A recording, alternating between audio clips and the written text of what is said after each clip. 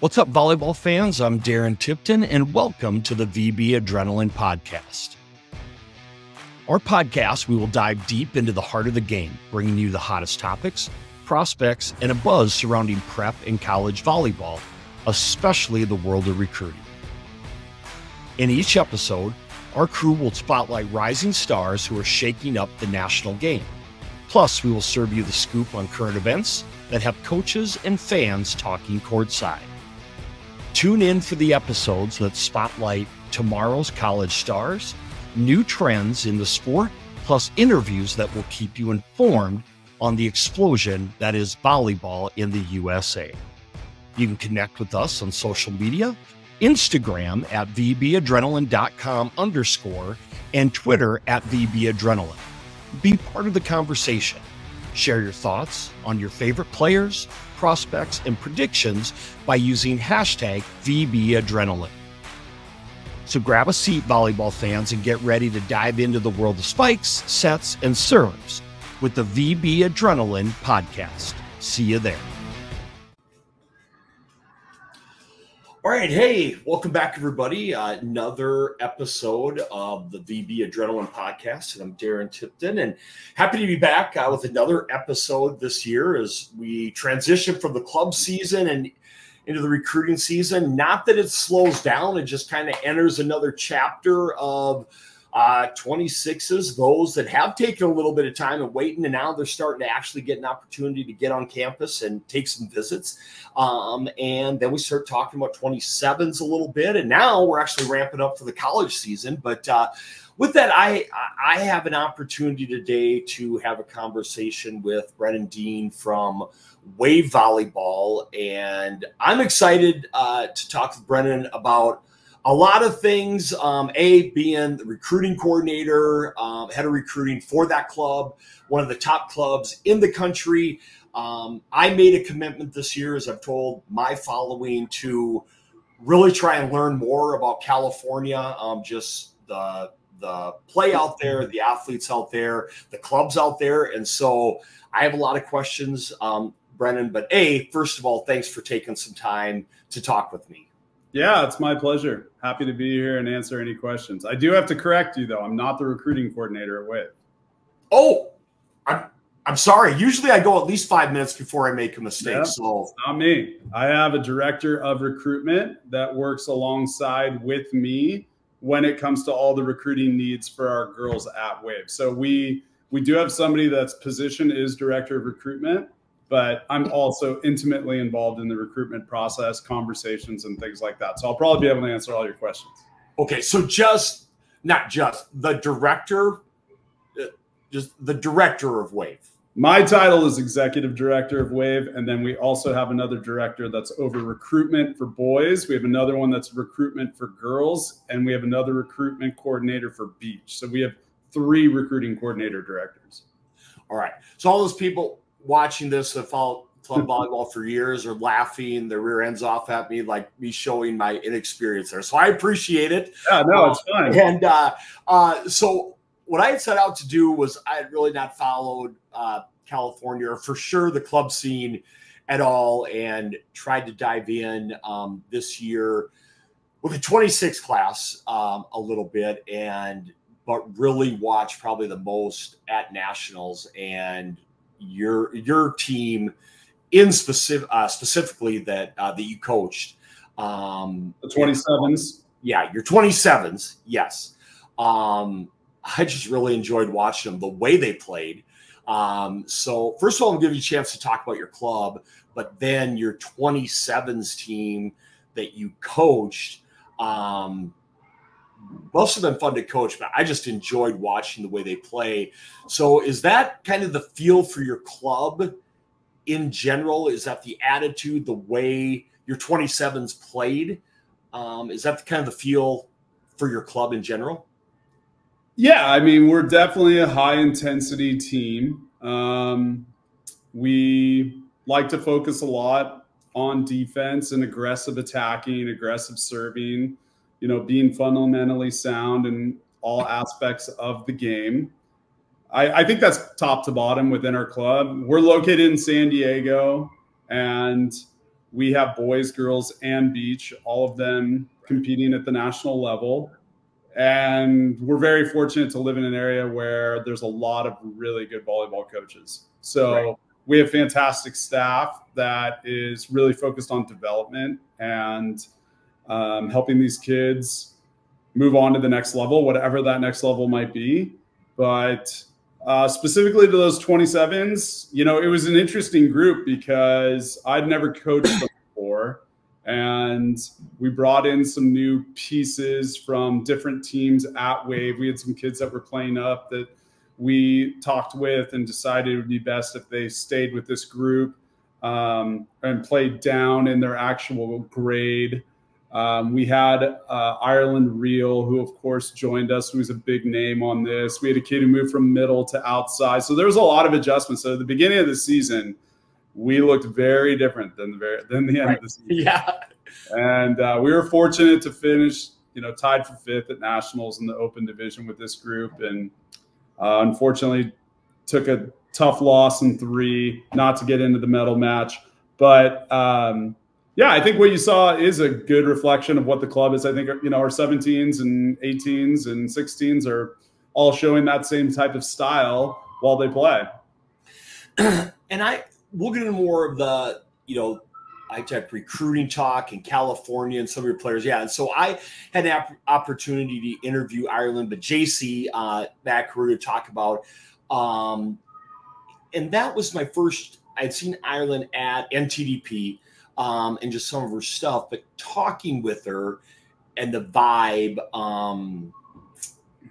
a saying that I like to use is when great athletes are great people, it's very easy to cheer for them, right? It just takes them to another level. And I think, you know, as you talk at next level of college and pros, whatever, it puts them on Wheaties boxes, right? It makes them endorsements and everything else, but it also makes them tremendous role models and put the cart at the head of the horse. But I just got something. And so I kind of just asked around at other people maybe she played for. So I just wanted to ask you, we talk about Ireland for a second. Do you sense that? 'Cause you're in the gym with her a lot. Does she bring that, you know, that energy, you know, for you every day? Or is that the type of kid you guys see? Yeah, Ireland's a special athlete. I mean, there's not a lot of freshmen that are touching 10'4" and that are, you know, 6'4" and probably might even grow another inch. She's very humble. When she comes into the gym, she realizes that she has a lot to work on. And she's a typical teenager where she likes to have fun, but she comes in and she works really hard and keeps up with the standard that we're trying to set here at Wave. But what makes her so unique is just how much she loves her teammates. And yes. She celebrates her teammates more than she celebrates herself. She is empathetic and caring, and she also is uplifting when things are going wrong. And she's humble. She doesn't go out there and just think that she's the best and the perfect. She wants to get better. She wants to learn. And she loves her team, and she puts the team before herself, which is a coach's dream. Yeah.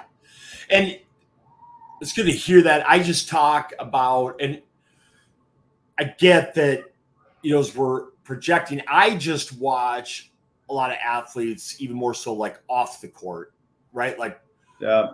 And it's become big with some of the other stuff that's happened. I didn't realize how much younger athletes, you know, the 12s, the 13s are looking up to the girls on the big court at the 16s level, right? Like they know the top 16s, 17s, 18s now. And right. I just, leadership is important to me.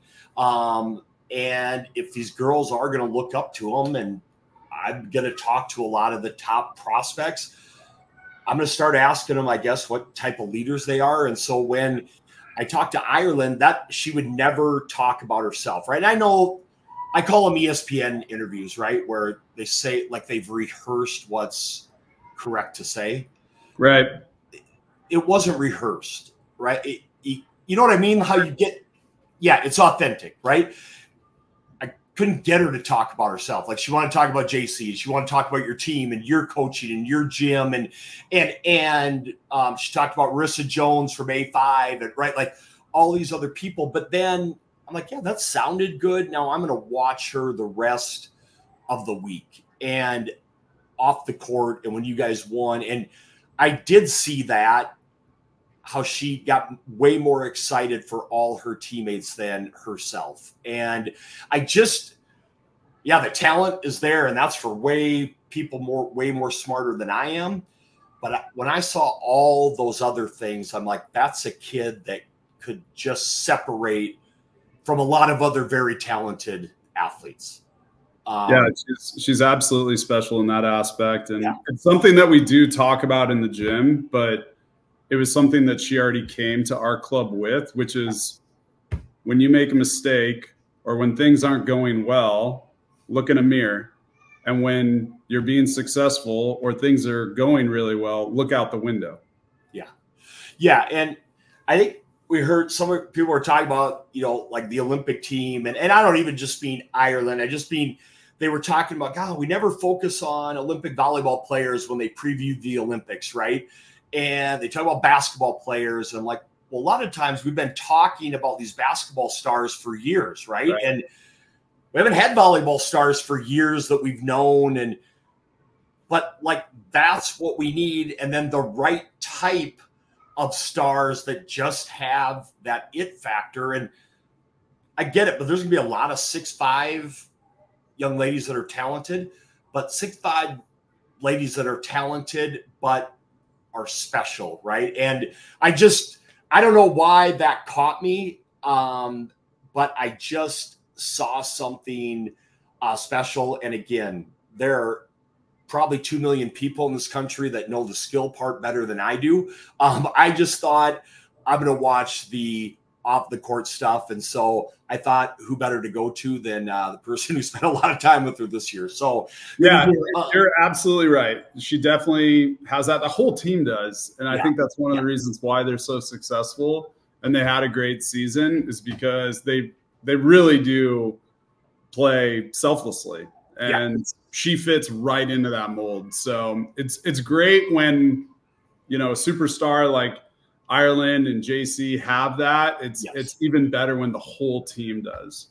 Yeah, and I don't mean and what brought me to continue, that kind of brought me to your court, maybe to watch her at first, and then what kept me at your court was watching about 6 others on that team play that way, right? Like, that drew me in, which is another, I think, great point to kids, is somebody might get attention, but what you do, what coaches are there, gets you the attention, right? And I'm writing names down like, man, I like her. Man, I like her. I like her, right? And would you maybe talk to other athletes who might watch this as somebody follows recruiting, somebody who's been at the big time club scene, talk about how that's a real thing?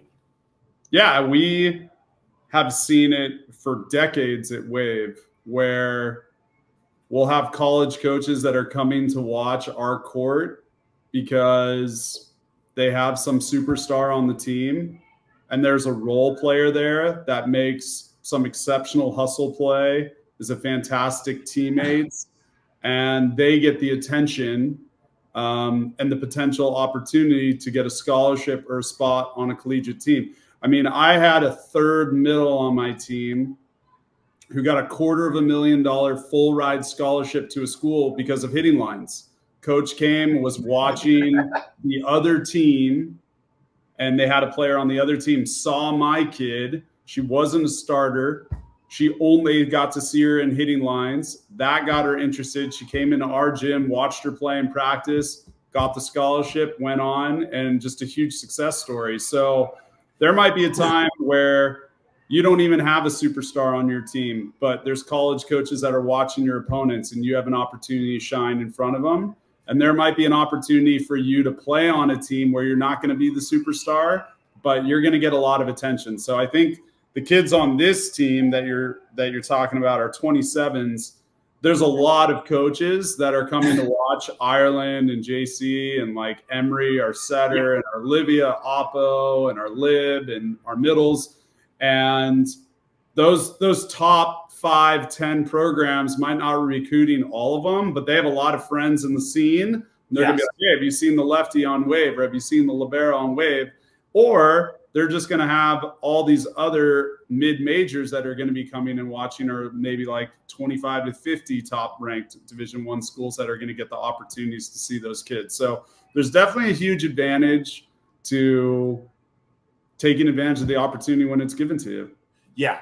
Well, and another thing, too, is I loved, before I had to fly back, I watched your match, speaking of that, against VCN. Yeah, Blake. Yep. Awesome. Blake. Yeah, great coach, great team, really tough serving team. Beat him 15-13 to win pool day 2. I remember. Yeah, and so I have to be sitting by a coach, but a great match. And you want to talk about that. So you have all these eyes, probably more of them on your side of the net, but they have a little 28 libero. Dug a lot of balls. Yeah. Right? Didn't hurt her stock at all. That she played, and I'm like, I tweeted him like, you want to know? Like, parents are like, hey, how do I get my kid noticed? Well, when you play Wave at nationals, just play your rear end off, right? Like, that's how you do it. When we called a timeout in that match, and I was looking at Ireland and Jay, I'm like, get the ball off the libero. You guys are making her look like an All-American. And then I talked to Blake after the match. I was like, your libero just had a hell of a match against us, and he told me that she was young playing up, and was a 28. I was just shocked. That kid played out of her mind. What a stud! I don't. Well, and so I did, and I tweeted my friends, to get the name, and he also knows, quick trigger I can be sometimes. He's like, yeah. And before you tweet about her, she is a 28, right? Because he knew I had the highlight, was ready to pop that out, and like the coach I was sitting by twice was like, oh, like elbowed me like. I'm like, yeah. I'm like, I know. That's how you do it, guys. When it's like, yeah, you can pay to go all these camps and you can do all this stuff, but hey, when you get the chance, perform. Like, you never know, that. So I love that. And yeah, dorks like me write all this stuff, and we only have so many hands and stuff. That doesn't do it, right? It's the old-fashioned way of, you want to get recruited, prove it on the court when somebody's watching you. Right. I'd still say that. Isn't that probably the best way to get recruited? Yeah. And you never know when you're being watched. Yes. So like I have college coaches that tell me all the time, like, one of the things that I'm looking for is what you do when you're on the sidelines and what you do when like mistakes happen. Like, when you run out of water, are you going to get your own water, or do you have water in your backpack? Or are you yelling at your mom and dad to get water? And not asking, like, using please and thank you, like simple things that we expect. But are you entitled, or are you grateful? What side of that line are you going to be on? And tell me if I'm wrong on this. I call it skill continuum, right? Unfortunately, the higher you up are on that, or the more they let you get away with that stuff. But I'm like, hey, if you were somebody like me, at the end of the day, it still is, they let you get away with it. But I'm like, hey, I always say it's like, hey, that wide receiver that runs a 4.3 and is 6'3", they let them get away with more dumb mistakes than the walk-on free agent receiver. You get one chance, right? So, I see what you're getting at. I think that it's coaches' responsibilities to teach our blue chip elite athletes how to develop a work ethic, behave appropriately, entitlement, things like that. But as a coach, you're going to give your blue chip elite athlete a longer leash than you are your kid that's still developing. And that's because of what they've proven in your gym to earn that longer leash. And, Ireland maybe got dug 6 or 7 times by that elite libero, but I still wasn't going to take her out because I know that she could score against that kid. We just had to make some adjustments. She had to work through some things. And I think at the end of the game, probably when it was like 13 all or 12 all, she came up with some pretty big kills. and was able to avoid that libero. Yeah, 5'10" wide receiver who ran 5'6" 40. I got one drop a game. The 6'2" guy that ran a 4'6", he got to drop 3 or 4. I didn't understand it when I was 17. I get it, right? Yeah. Fair doesn't equal hin. Right, yeah. So good. I love it. I'm jacked up now. I'm pumped. So tell me, we can talk more, and I hope we get to talk more about more of your kids, because you don't get that far in nationals without having a lot of talented kids. Yeah. Let's go on. I want to touch on the 27 class in general on the West Coast. California, Arizona, obviously. RBA also, and Storm. But talk about in California. Because wow, is their talent. Yeah, and it's up and down too. I mean, we had Vision from Northern California come into our gym and do a scrimmage before nationals, and they've got a great little squad with some really strong pins. I was impressed by that. And then the Arizonas, of course, you got Crazy Storm in the finals, led by the great Van. I mean, just a fantastic team. T Street right up the road with Megan Hodges, who's a 28 playing up, who's a phenomenal player. You got Olsen on the outside that just carves people up with her beach style game. Wave is obviously top 8. City did a fantastic job this year and really improved. They have a lot of size. Steph, fantastic coach up there, got her team past us in the medal round. But then you can look at both Forzas. You got Forza North with 3 middles that all touch above 10. You got Forza 1 with one of the best setters in the class. And you got Long Beach that's, loaded and pushes us every single time that we play them. It's a really, really strong, and I'm forgetting a couple as well. But I mean, it's rare that I can say Southern California is the strongest region in this age group. I usually always have to defer to Texas has the strongest region, 17s and 18s, et cetera. But I think that I could argue that Southern California has the strongest age group in probably a long time in this particular class. And I talked to college coach who remain nameless, but he's a little ticked off. He said, we got to dig in. It's time to close the borders. We got to keep them home. And a little upset. I said, I don't know if they're keeping kids home anymore with all the, the national recruiting. He's like, no.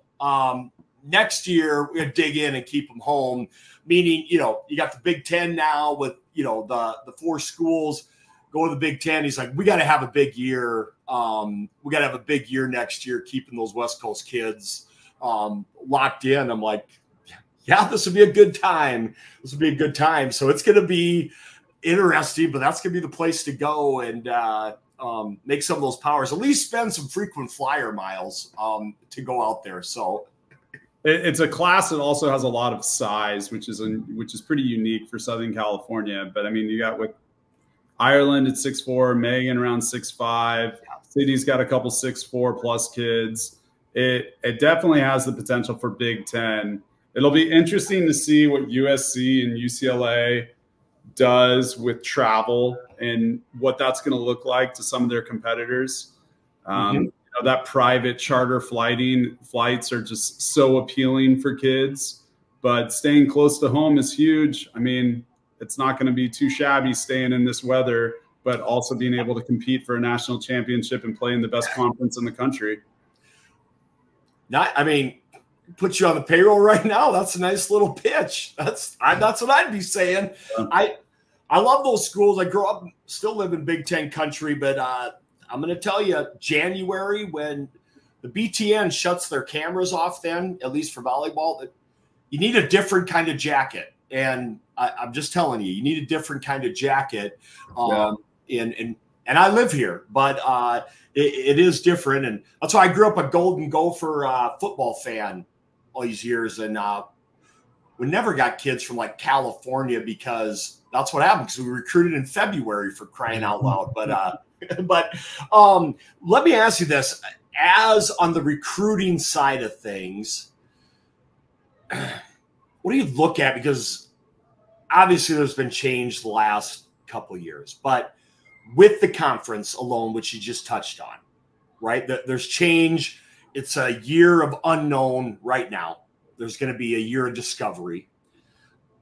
But now the new changes that are coming, with the new scholarship and all the talks. But then the year that was with these, the 26s and the talk of calendar, and what are you guys thinking as on the club end as educating prospects? Like, what's going through your mind as you're, you know what I mean? Like, what are you guys thinking on a club end of things on the education side? Yeah. So this 24 season is going to be really interesting for us to watch at the club level, to see what the colleges are going to be doing. So with the roster size changing up to 18, therefore leading into those 18 scholarships, if they decide to, go into the rev share model, I think what we're going to see a lot is just the haves are going to get more, the have-nots are going to get even less, but there's still going to be a great home for kids of all levels. Right. And I think, our stud blue chip kids that are going into the Power Four conferences, those kids are going to have some unique things that we're going to have to figure out when treading this water, when it comes to the rev share, when it comes to scholarship. Are we going to see these liberos that are going to be full ride kids, or are they going to stay in that walk-on 2-year out of 4-year potential, except for the extraordinary ones that, get the 4 at Nebraska? So that'll be interesting for us to watch. But I think for the majority of our athletes, really nothing's going to change. They're going to still stay in that mid-major range. The recruitment system isn't going to dramatically change. They're going to continue to probably stay with their 12 scholarships, the most that are fully funded. And that world's not going to deviate as much. I just think that those Power Four schools are really going to be, we're going to look at it in a different lens. How about the calendar part? Do you see, what were your thoughts maybe on this year with so many kids committing verbaling extremely early? Yeah, I'm glad you brought that up, and sorry if you asked that and I didn't answer it. The calendar is very different. This year, there was a huge increase in kids that committed early. I attribute that to families' kids, with the help of clubs and recruiting coordinators, facilitating homework being completed early and them being more prepared. The year prior, we were still getting used to the system and experience. Let's wait and see. This year, we had much more time to do due diligence and to guide our athletes. And I felt like the 3 kids that we had that committed in the first couple of days were well educated on their decision, were thoughtful on their decision, didn't feel rushed in their decision. Had many, let's talk about it and then let's sleep on it. Let's talk about it and let's sleep on it. And I'm really happy with all of the decisions that our kids have made thus far. I think the change that we're going to be seeing in this new recruiting calendar has great benefit for a number of different reasons. And I'm sure there's a lot of negatives that come as well. One of the great benefits is being able to develop a rapport with coaches before actually committing, having these conversations, and the coaches being able to make an assessment of the kid, and the kids being able to make an assessment of the coach to see if that's going to be a good fit. Where before, these college coaches were just relying on recruiting coordinators to be like, what type of kid was it? And it's hard for us to say, like, yeah. any real like helpful information. I mean, like we obviously like the kid, they play for us. Yes, there's a couple of like extreme outliers where we're like, hey, I don't think the personalities will fit. But most of the time, we're just giving generic information. She works hard. She's a great athlete, blah, blah, blah. But now them being able to have that conversation is going to make it even easier for them to make a decision on August 1st when they're able to get that. And I don't think it's going to make August 1st as a questionable day for some athletes. They're going to have a better understanding of what to expect as far as phone calls coming in, offers coming in, because of the interest level and the frequency of phone calls and connections and how those conversations have actually gone. So I think that on August 1st, someone can, with a good educational guess, be like, I expect this mid-major to reach out to me because I've talked to him once a month for the last, 6 months. And we've had these great relations and they've talked about general interest and things like that. And that'll make June 15th experience that our recruiting coordinators and our families have had hopefully be much easier now that it's August 1st. I also like the time. I like that it's after nationals. I like that it's after the tryouts for most of the club systems. So that's not going to have the additional pressure and energy surrounded by it. Now, I know that there is a negative aspect that a college coach's fear of college coaches cheating and offering, players accepting, keeping it under wraps, it not being exposed until August 1. I'm the optimist that just believes and hopes that colleges are going to follow the rules, just like the majority did this year. We really just saw everyone stay in that I have general interest. I have general interest. And yeah, I think it's going to be a good adjustment. I think that it was hockey that potentially piloted this calendar and this recruiting system, and help of the ABCA and the NCAA passing it for volleyball. So I'm looking forward to it. I think there's some good things in there. Better, yeah. And so maybe more the everybody announcing or a ton of announcements right on August 1st is what they're fearing, right? Like the ones that stretch the rules would be then, yeah. And is there ever a hope that we get to a point where a majority of these kids can actually take visits, or are we just not gonna? Is that just not really in the cards for volleyball? I think that there are kids that are taking visits. I think that official visits is rare in our case. Yeah. We see a lot of kids that are visiting campuses by attending camps. So they're getting on school, they're getting to see the campus and experience the gyms. But the official visit is maybe going to be difficult for our sport to get to, but who knows? And yeah, it's great to have that paid 5 visits to go and see it all. But it's worked so far. Yeah. Well, I just wonder, and to get off, because you have to talk to a ton of alumni. I mean, way more than I would think I do, right? There's so many college athletes that I talk to, not ones that are in the portal, but just even, and if I say to them, what would you do if, when you look back on your recruiting? I mean, I want to say it's a 95% answer. Take more time. Yeah. And I'm like, if they're all saying that's just my head scratcher. If they're all saying that, why are we not listening? And not that they'd make a different decision. I'm like, to me, it's like these guys are all telling us that. That's my only.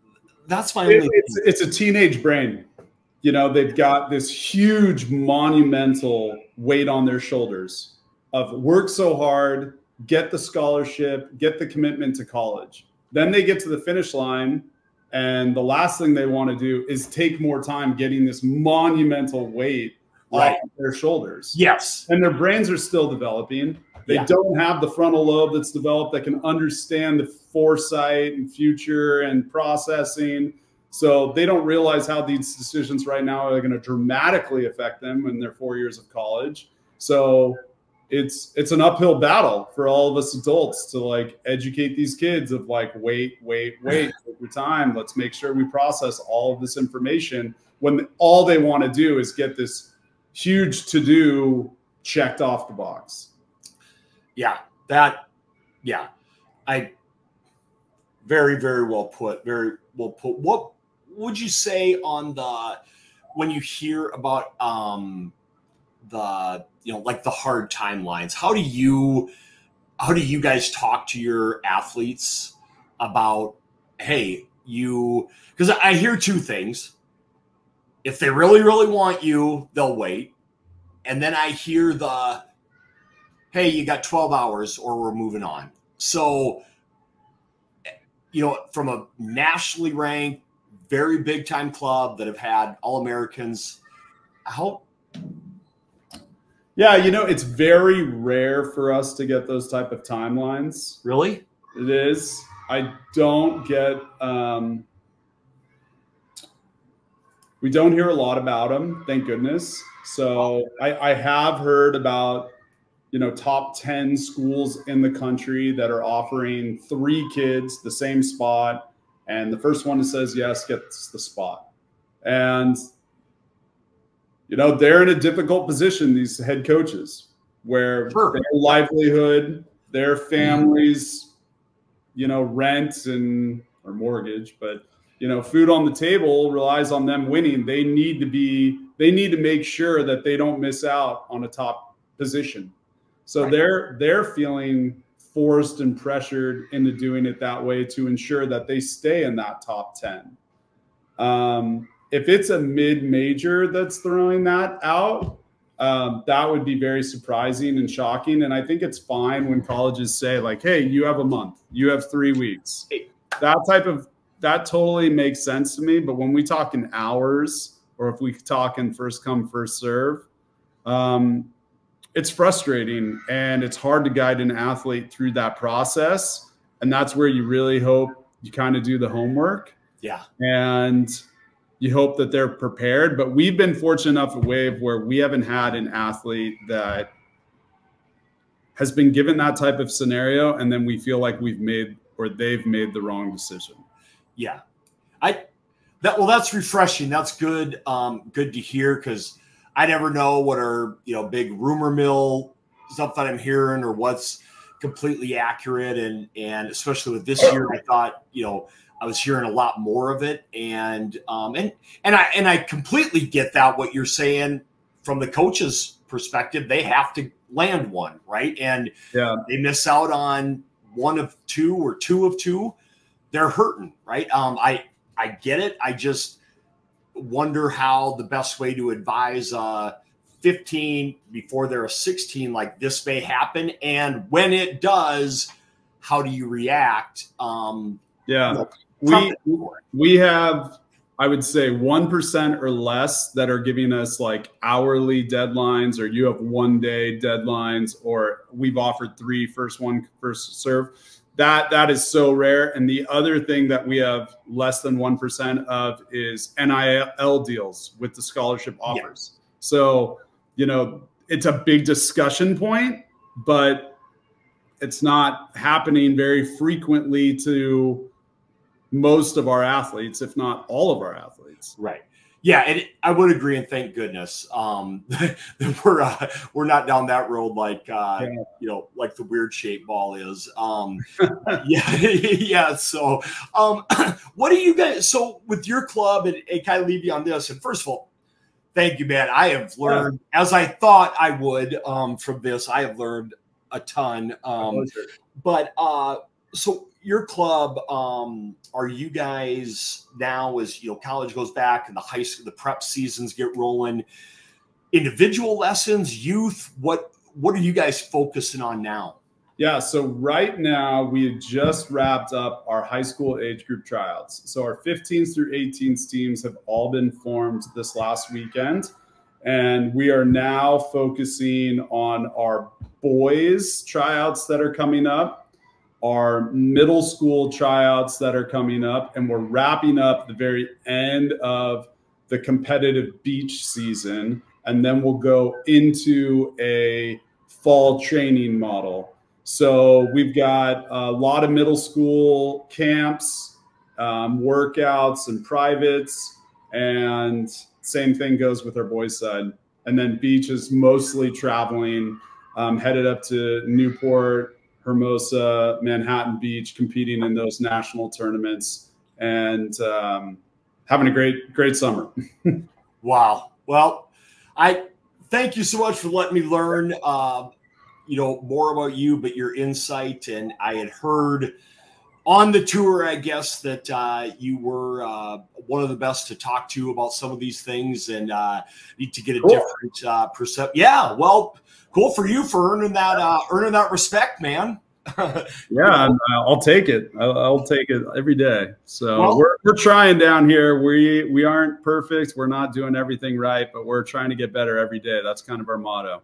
Well, that's my motto too, man. And I appreciate the people that aren't afraid to give me constructive criticism and tell me the right way to go, because I'm learning and taking notes too, and it's hard trying to promote the sport, but also educate kids and just make the experience better for them, too. But and too, I get locked in too. I love how you say some of these problems are 1% problems, right? And we got to remember that there's a 99% that aren't dealing with these things. But there are kids that still deal with them that we're talking about. And the cool thing is, I think there are a lot more opportunities and bigger opportunities than there were for a lot of girls 5 and especially 10 years ago. I agree. With our sport. So, well, Brennan, man, thank you for your time.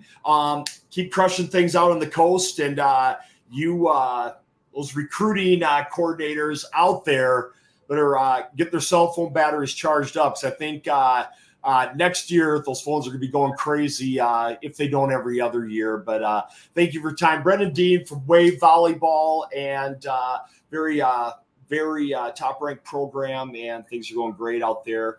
And the weather's pretty cool out there in San Diego as well. So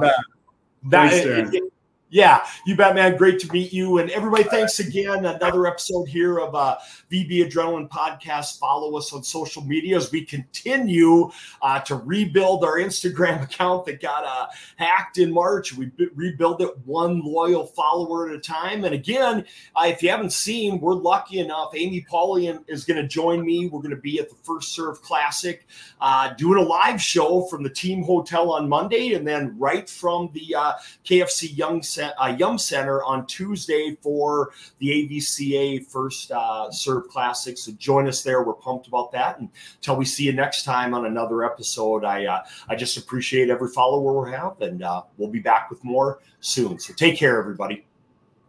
Thank you. Yeah.